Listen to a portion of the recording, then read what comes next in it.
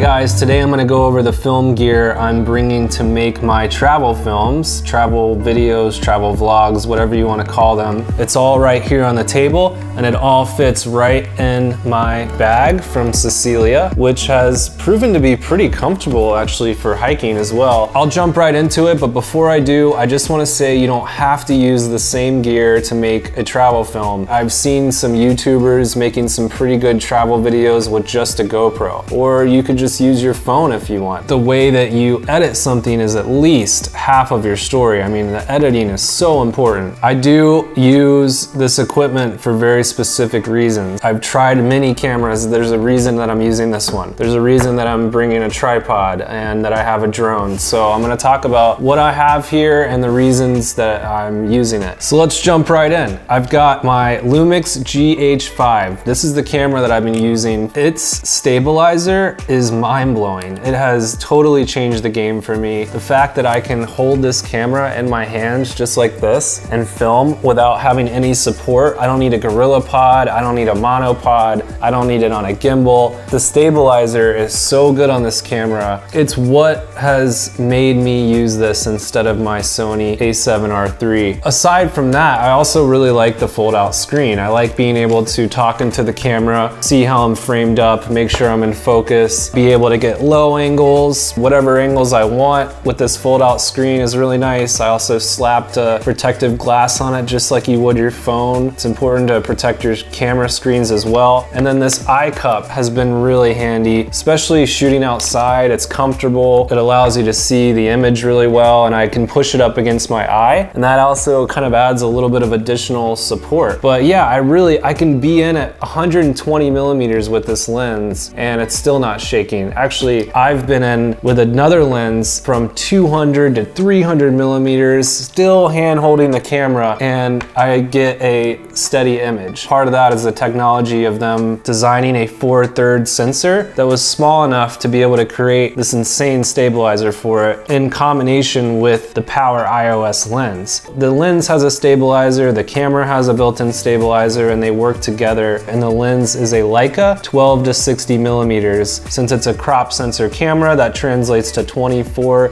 to 120 millimeters. Great do-it-all normal zoom lens. It's nice to just be able to tell the whole story with just one camera and one lens. I guess you could say a drone is another camera, but sometimes I'll bring a GoPro depending on the trip. Like when I went to Belize, I used a GoPro Hero 7 for the underwater footage. But for the next trip I'm going on to Colorado, I'm not gonna be bringing that with me. I'm just gonna have everything here on the table. For memory cards, I have 3 128 gigabyte Lexar memory cards that I'm taking with me. I'm now shooting in HD instead of 4K depending on the shot. Sometimes I will shoot something in 4K to be able to punch in and post, but for the most part I'm just shooting in HD now because my content has been, the films have been kind of long. Also, my computer, my laptop doesn't really handle 4K very well right now, so I'd like to upgrade to a new laptop maybe next year, and maybe I'll start shooting in 4K more because right now I have to make proxies, which is kind of a pain. Some extra batteries, some camera batteries, a charger of course. I'll bring 3, maybe 4 camera batteries with me. Then I have a Rode mic. I won't have that on all the time. Like if I'm doing a slow-mo scene, it's not going to be recording sound anyway, so I'll just take the mic off and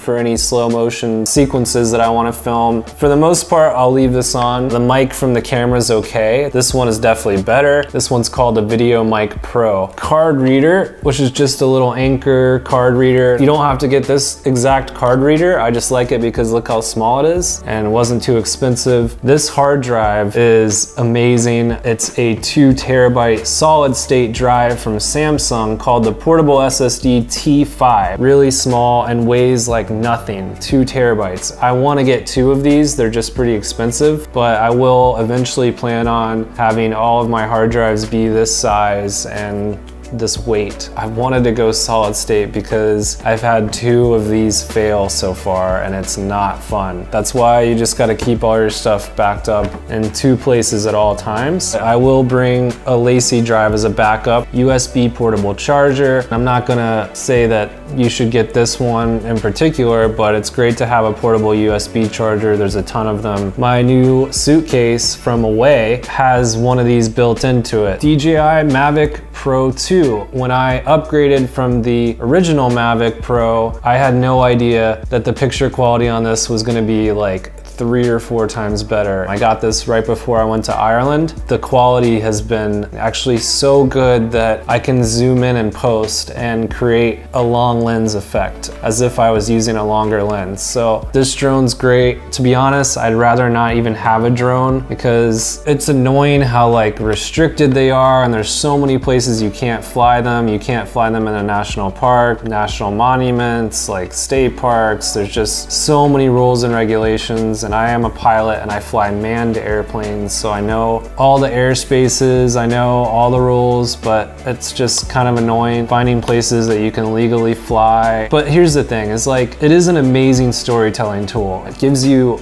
these incredible perspectives for your story. That's why I'm taking it with me everywhere I go, and I love it. I want to mention the props. I will take them off. They just come off so easily and just put them right back on. So I've been keeping the props and also the thumbsticks from the controller in a hard sunglass case. These just screw right off, and that way when I pack this in my bag or somewhere, it's got a flat surface and you don't have to worry about a thumbstick moving around a lot or breaking. And then every time I go fly, I'll bring it out and just screw them on real quick. It doesn't take long. I've got an extra battery and then also a car charger for the drone. The next trip we're going on is a road trip, so I feel like a car charger is even more important than having a wall charger, and this thing actually charges the batteries pretty quick. I should also look into getting a car charger for my Panasonic batteries for my camera. Some gaff tape. It's always nice to have some gaff tape. You never know what you might want to use it for. It doesn't weigh anything. And then also a carabiner. It's always great to have a couple of these. Maybe I'll want to hang something off my backpack. Who knows?